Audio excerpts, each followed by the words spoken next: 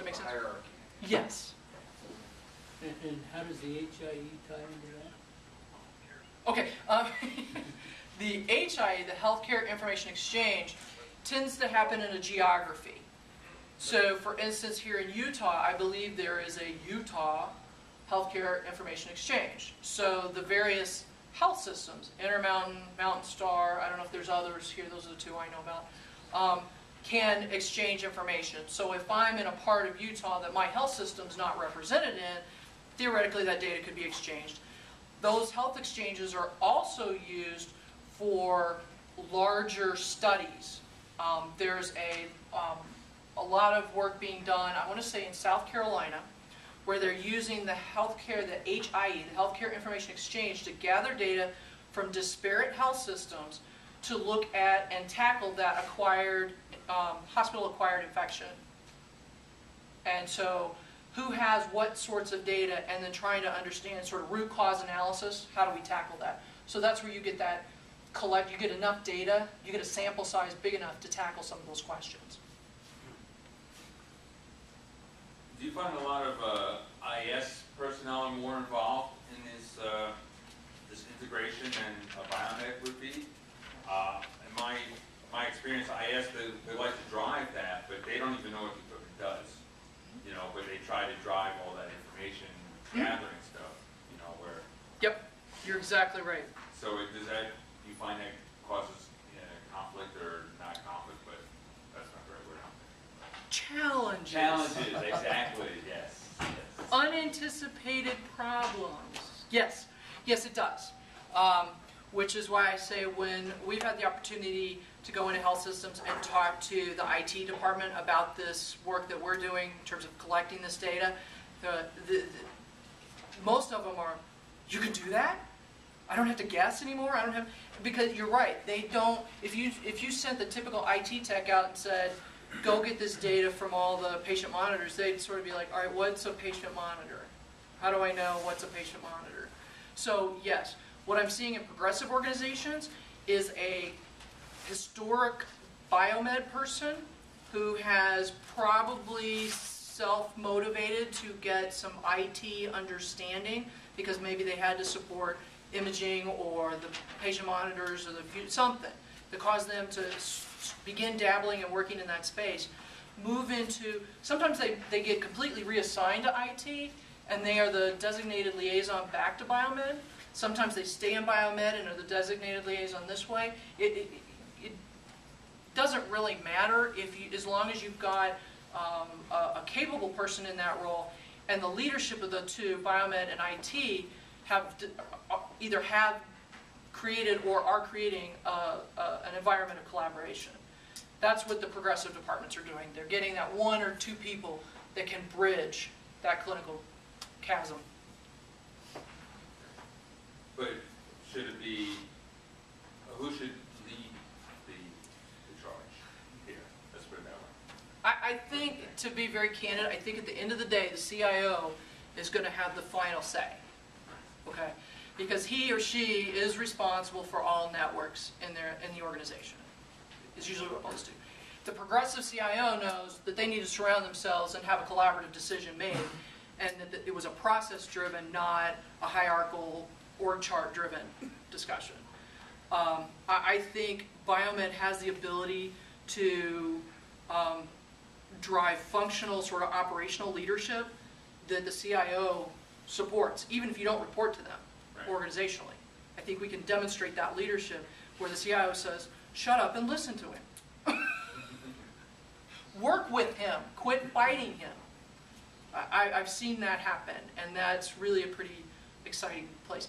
I will mention that the video, or not the CEIT community. Do you know that website off the top of your head, Dustin? I can't remember. What is it? Yeah, it's a joint venture between AAMI, ACCE, and HIMSS. I would bet that the presentations that were just done yesterday or the day before are posted out on that website. That's probably something you should put on your society website. But we'll put it out there. One of the webmasters will put it out. Put it out there. There were two presentations done. One by a gentleman named Steve Merritt at Bay State. And Bay State's a health system I've worked with on several occasions. And Steve is an old biomed guy that's an IT guy now. Okay? He's very involved with the IHE, that standards development. And he's in that role where he lives inside of IT now, bringing them that perspective. There was the other presenter, I believe his name was Paul Maurer, and he was from Mainline Health in the Philadelphia area. Similar sort of role, but he comes from the IT side, but has developed some biomed capabilities and works closely with the biomed department to bring that expertise into the projects. So sort of two different models that could be potentially emulated.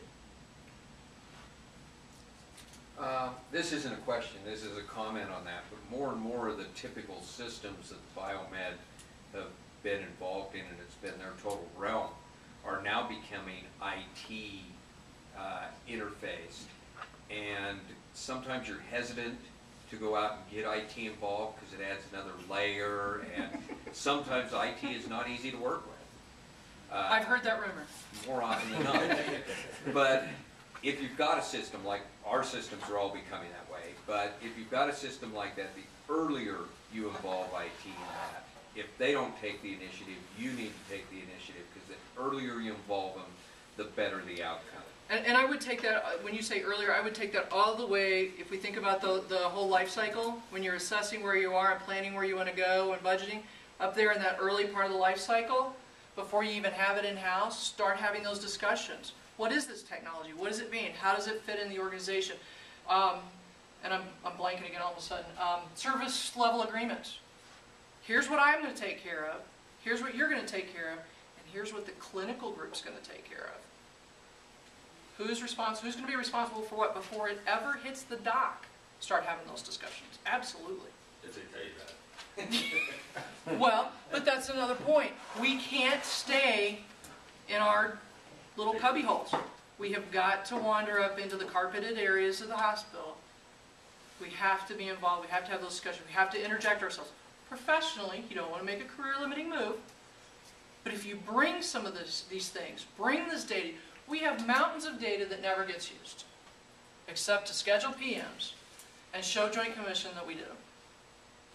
Mountains of information that could be used for capital planning, for clinical line development, all sorts of things. Bring that. A lot of times Biomed gets excluded from that process, though. Not even thought of until after the fact. I deal with that in my job right now. I absolutely understand that, which is why you have to interject. You have to just continue. I mean, almost be annoying, but professionally annoying. Okay? You have to be in front of them. You have to demonstrate. You have to ask. Sometimes just asking questions. Wait, what if this?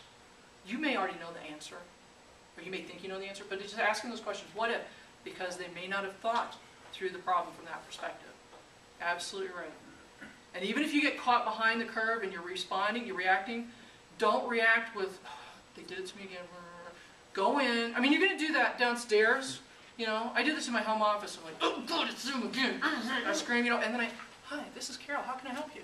You know, you really have to do that. You have to get in there, even in the bad situations, and demonstrate your capabilities.